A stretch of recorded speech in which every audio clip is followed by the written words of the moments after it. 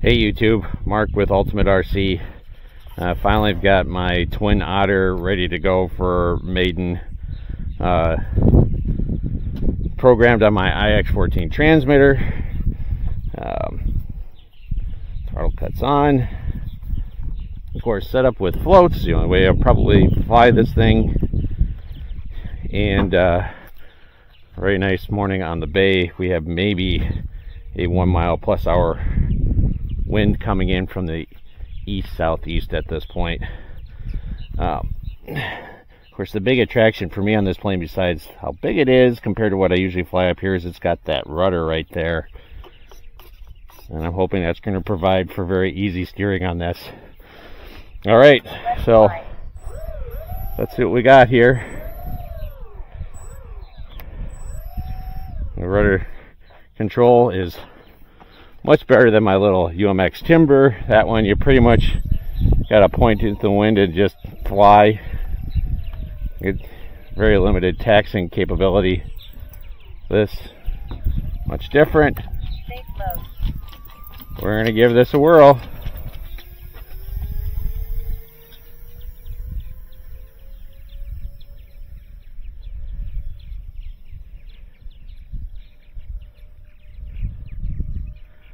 Alright, I'm up, but it feels very nose heavy, even though I balanced this out. Of course, that could be my trim on this.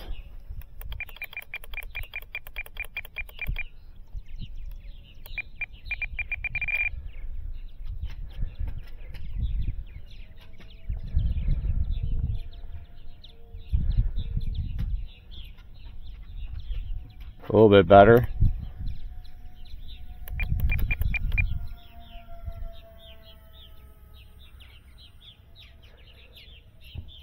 Take off flaps.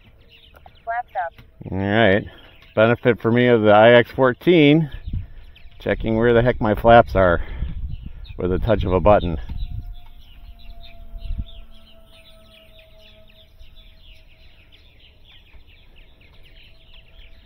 Plane's got a really unique hum with that twin engine. This is the first time I've flown a twin engine.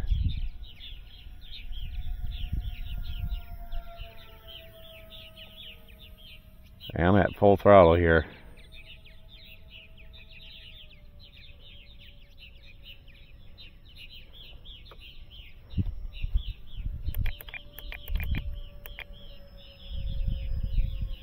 Currently in safe.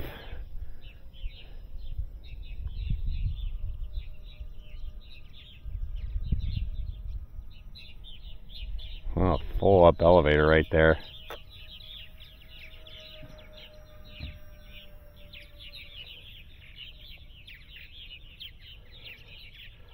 Well, it could be battery positioning, but per the marks I did on the plane, per the manual for balancing CG, I almost felt I had the battery. It's a 2200 3S 35C RC battery, so a little bit higher or a little bit heavier than a Spectrum battery, but all the way forward with it, and it felt like it was just on.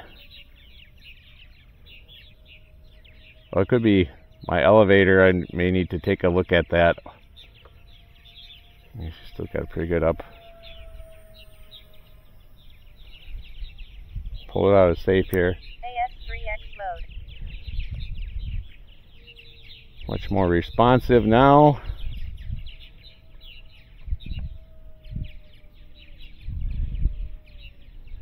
Still not as much elevator as I would prefer.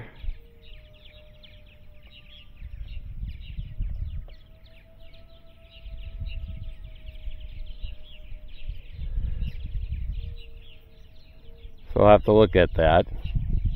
Otherwise, it seems to be flying pretty nice.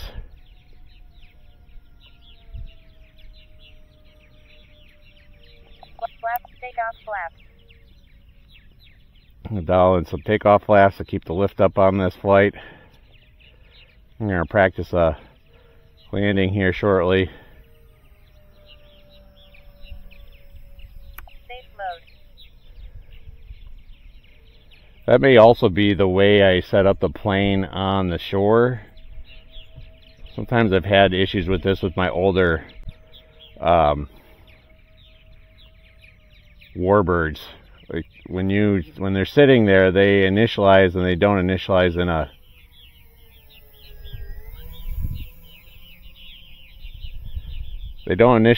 level, or they don't. They're set for not having that tilt that most warbirds have when they're sitting on the ground, and then you get weird flying capabilities. So some of them, like, I have had to like hold the tail up to get it to adjust level on safe. Oof, a little bouncy. Don't come in so hot, I guess, huh?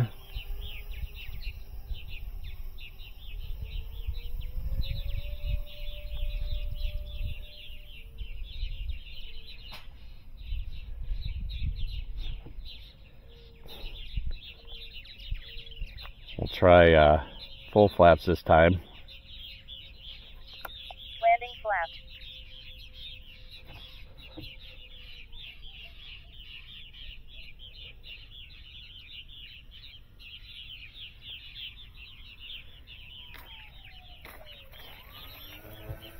Definitely need a little more elevator authority.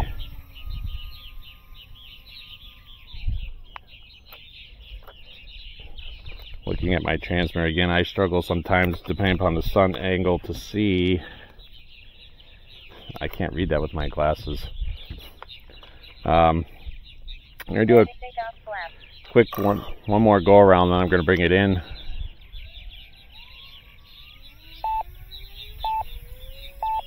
I think that's my timer, actually.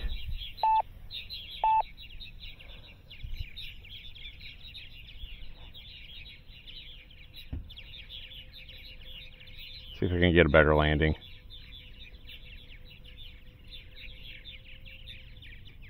Landing flap.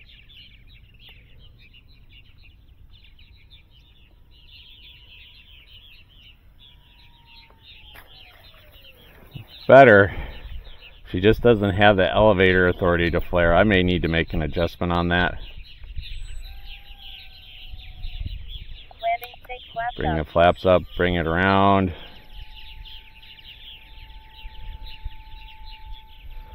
See where I want to bring it in here. I think we'll go to the same side I launched. Well, this plane's got a really nice light package. I can see it a little bit. You're probably not going to be able to see that on camera.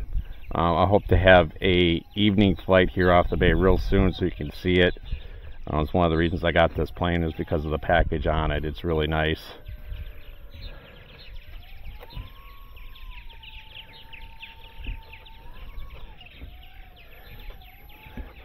And I have to double check too. I know, like, some of the newer planes, the newer twin turbo,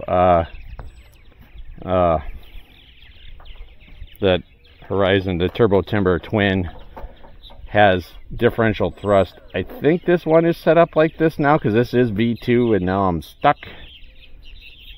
Don't remember. I didn't set this up for reverse thrust.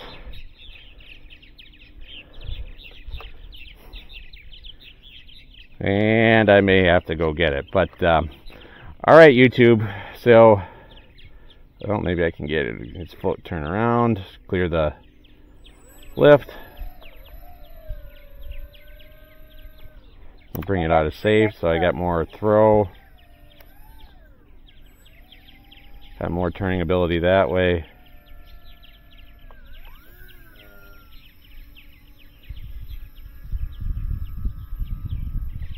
Yeah, that's better. All right. Thanks so much for watching, YouTube. Mark with Ultimate RC. Like and subscribe.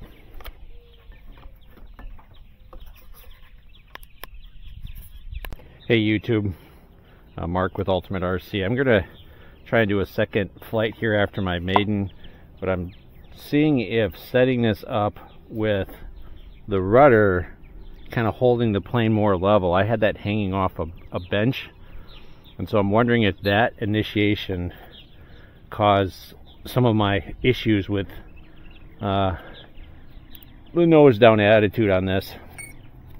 So we're going to try this, see if it flies a little bit better.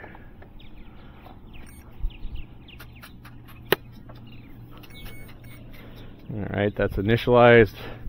I'm going to go grab my IX14 transmitter. And again, my biggest complaint with this, I love the radio in general except for the screen. I need to figure out if there's a way to make that screen brighter. I've switched to a different pair of sunglasses, which are still prescription, and I still have a hard time seeing this with my sunglasses on. I take them off, I can see it just fine. That's a little frustrating for a sunny day like this. I've got to wear sunglasses or a hat. So if you want to fly, you can't fly with just regular glasses. We'll see how this works. Hoping I get a little bit better performance out of this. One last flight in before we head out on the lake today. Pretty nice day. Obviously, look at it, gorgeous actually. All right, let's see what we got. Throttle cut off.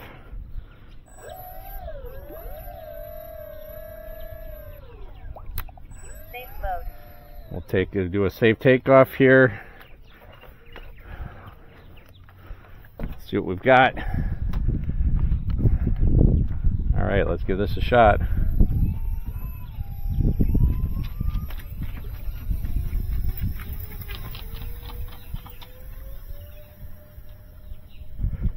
Oh, I did that with no flaps too, pretty nice. That's feeling a lot better already. I think that may be the key.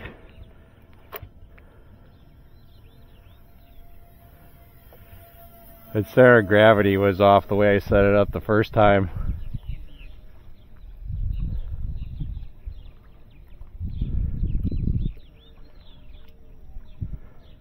Gain some altitude and let's pull it out of safe, see what it does. AS3X mode. Not bad.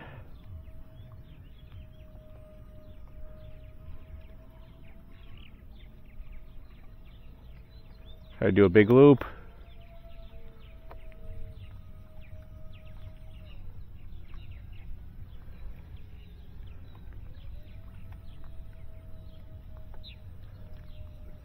Roll it back around, here we go.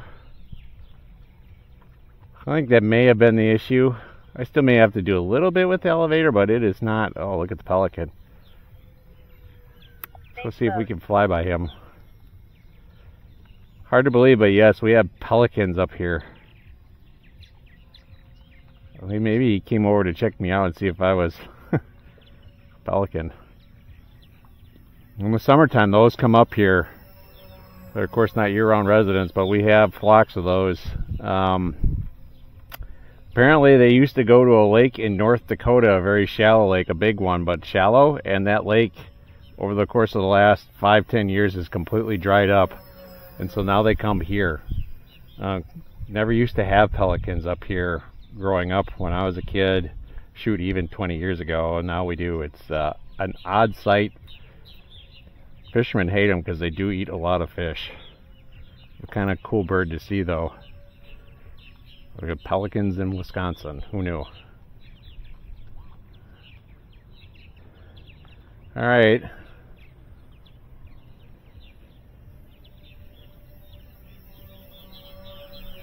The other thing I want to check out about this plane is I wonder 4S-wise how capable it is. I got to do a little more research on that. I'd like a little more punch out of it.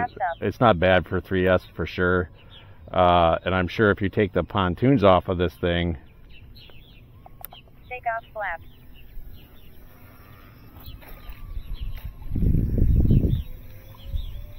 it would be more agile.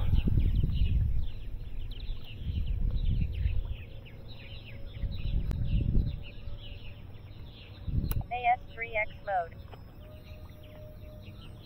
It does pretty good though with those on there. Can still perform maneuvers. Safe mode. Try another touch and go. Take off flaps. Do that with takeoff flaps. Coming around.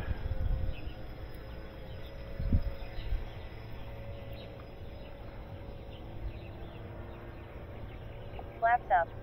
Take off flaps. Try landing flaps. Landing flaps.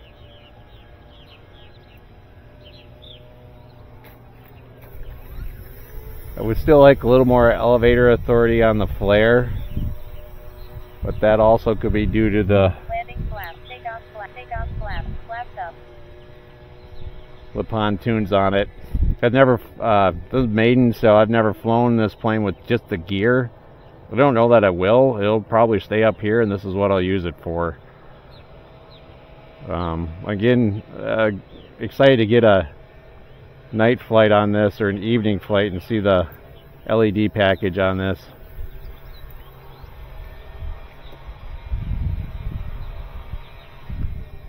Flaps up.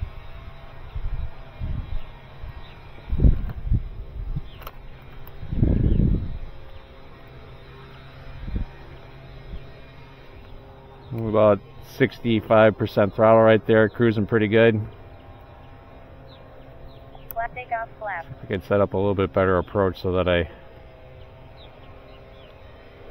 land in front of the dock. Hopefully not on his dock.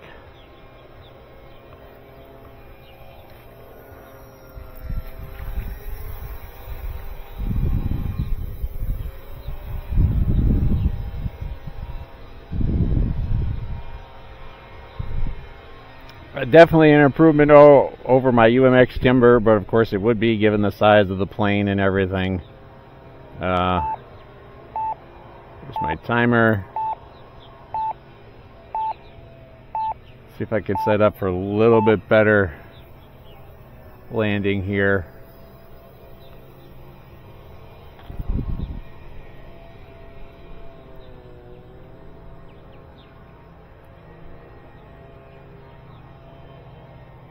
Landing flaps.